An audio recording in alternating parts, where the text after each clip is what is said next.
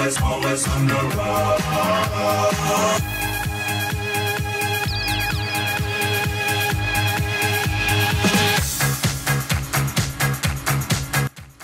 Hello my friends, welcome back to another video, and this time we're going to be talking about comparing and ordering integers. So I have a little graphic here, and it's actually what we call a cross-section of the Earth, and what it's showing is the height and depth of the Earth's surface. We're talking from the bottom of the ocean all the way to the highest point on Earth, and we're using meters here. And I don't know if you can notice on the sides, but if we're talking above something we call sea level, which I'll talk about in a sec, you might notice that these are positive integers. And if we're talking below something called sea level, these are negative integers. And I hope that makes sense. Well, sea level is the same all over the Earth, and so we can use that as a definite, this is how high the sea is. And so we kind of consider this to be a 0. Okay? And so if we're talking about points where you live, you could say, well, I live at an elevation of maybe here. I'm at 2,500 meters. And if we compare it to the highest point above sea level, which is 8,848, the highest point of Mount Everest, you can tell it's pretty high. But let's go the opposite way. Below, we have all the way down to 10,000. Well, if you look here, the greatest depth in the ocean is the Mariana Trench, and it's negative 10,000, almost 11,000 meters. So that is deeper. So if we were to flip Mount Everest upside down, it would actually be deeper or taller than Mount Everest, which is kind of crazy. The other thing, and maybe you want to look this up on your own, is that the Dead Sea, which is on land, the lowest point on land is below sea level. So that's kind of strange that you can actually find a place on Earth where you can walk around and you're actually lower than sea level. And you can explore that on your own there. Okay.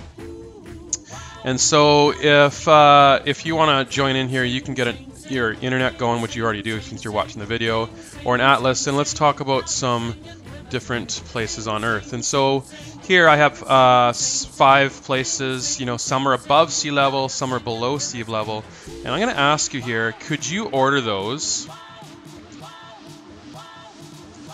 Can you order these from least to greatest? Don't worry about the 2 more elevations. You can, if you want to add that in, what are 2 other places you can find? But if you could order the 5 that I've given you from least to greatest, what would the order be? I'll let you pause there and figure that out.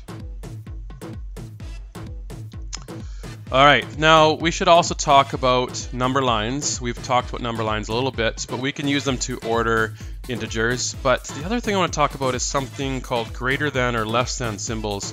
And so if I had maybe a 3 and I was comparing it to an 8, well, which is larger? Well, obviously the 8 is larger. And so to show that, we have to put a symbol here. And this symbol is indicating that the 8 is larger. And if you want to think that an alligator always likes the bigger number, you can go that way. Another way I've seen is, well, that's still larger, and Pac-Man likes bigger numbers. You might want to go that route. My teacher when I was young showed me, well, maybe you don't want to think like an alligator, maybe you want to talk about birds. And here is its beak, here's its head, and the bird actually always likes to eat the smaller number. It doesn't like to eat the bigger number. It can't swallow a whole big number.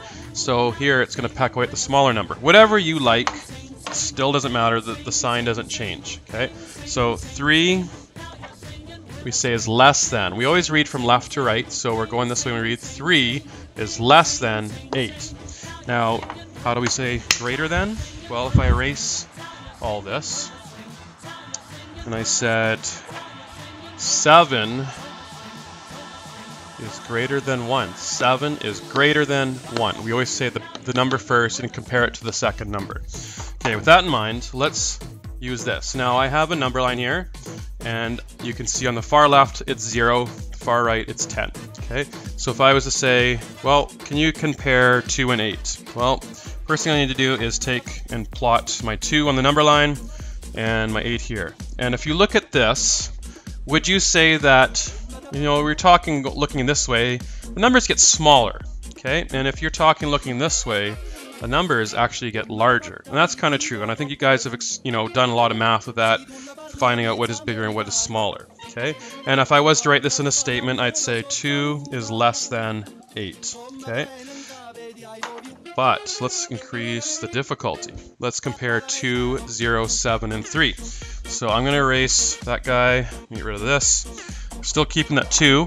So 2, 0, 7, and 3.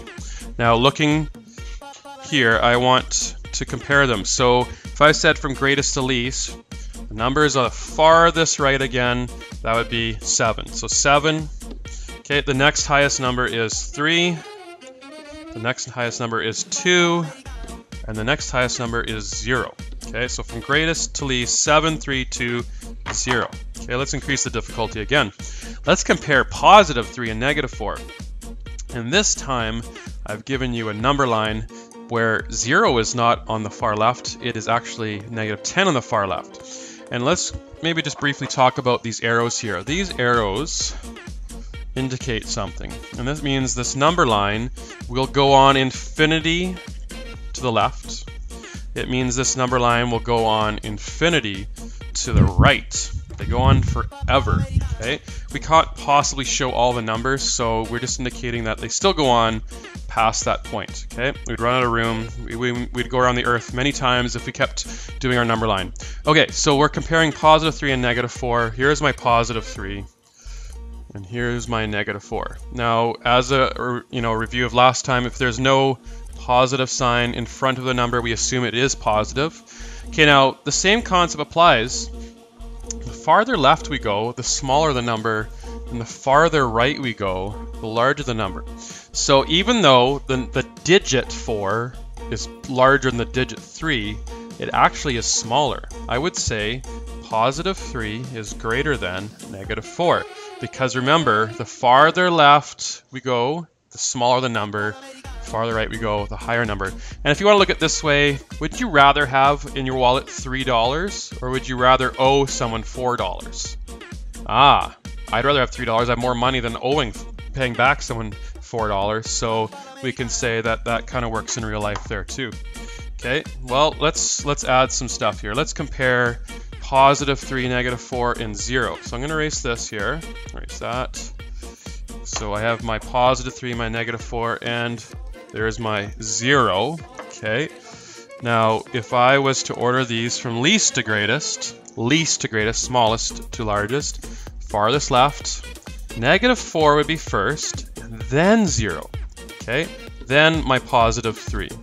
0 is actually larger than negative 4. Okay. Again, if you want to use the money example, I'd rather owe nobody any money than owe someone $4. Okay, so that can work too. Let's compare 0, positive 1, negative 2, positive 3, negative 4, and positive 5. I'm going to go from left to right on my list. So there's 0, positive 1, negative 2, positive 3, negative 4, positive 5. Okay, looking at that, from greatest to least, biggest to smallest, what would the order be? I'm going to let you pause there and figure that out. Okay, so if you recall, we always say the numbers going this way are larger and all the numbers going this way are smaller. And if we want greatest to least, my farthest number on the right is my positive 5. The next number is 3. The next number is 1. Next number is 0. Then negative 2. Then negative 4. Okay. So that is my order from greatest to least from that number line comparing. Okay, how about this one? Try this one on your own. Plus 6, positive 6, negative 6, positive 4, positive 2, negative 2. Pause there for a sec. See if you can figure out the order from least to greatest. Least to greatest. Okay, so I'm going to plot these in again. Positive 6, negative 6, and if you remember from last lesson, those are called opposite integers. There's equal distance from 0 to that digit or that number. Same distance here, we call them opposite integers. Okay, I'm going to keep going. Positive 4, positive 2, and negative 2, again, opposite integers. Now I said least to greatest, so the farthest left would be negative 6. Next would be negative 2, then positive 2, positive 4, and then positive 6, from least to greatest. Okay. I think I have one more example here, and we don't have a number line. Now, the reason I don't have a number line is, well, we're getting larger numbers here, and it's just really hard to fit it on. But keeping in mind where they go on the number line, use that information. Can you figure out what would be greatest to least in this situation? Okay, so if you don't have a number line, the concept you have to understand is, remember, the farthest left, farthest right. This is negative, positive. So the digits keep increasing this way, so actually negative 18 would be our smallest number, okay? Even though the digits 1 and 8 are larger than, let's say, 6, it's actually a smaller number, okay? What's the next smallest number? It's our negative 11. Then our negative 4. And now I have my positive 6 and I have my positive 16. So from least to greatest, that would be the order. And I know it's kind of weird to think, wow, this number looks larger, but this symbol makes it smaller, okay? This negative 18 is in fact smaller than positive 6, strange enough as it is. Okay, so using elevation and possibly owing someone money, you can see that negative integers, they do occur daily, and again, this is another example in life, math happens. So take care, guys.